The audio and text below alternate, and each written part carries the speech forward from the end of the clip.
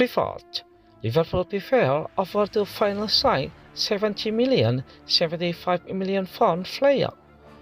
It's been a couple of months since Armstrong was appointed Liverpool new head coach, suggesting the club that they have been one of the most selling clubs in the transfer market with almost no incoming or outgoing.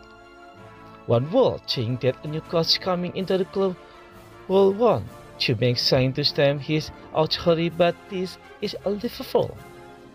Things were very different here. Transfer rumors don't always come to the media until the player has been signed by the club. This is also a testament to the squad that Jurgen Klopp has left behind. The German coach has handed over a team that has maybe one or two holes, and even those are not in the starting 11. One name that the Reds have been continually linked with June until now is Anthony Gordon. According to Sunday World, Liverpool are still having to sign Anthony Gordon and make him one of the few players to cross the Merseyside divide. The player grew up idolizing Fred legend Steven Gerrard and will be often to move to Anfield. As per called offside, talks are underway between the two clubs, and Liverpool could be set to make an offer.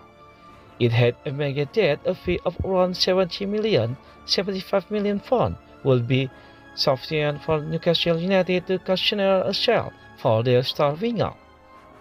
The left wing at Liverpool is sorted with the likes of Luis Diaz, Thiago Jota, and Cody Gakpo.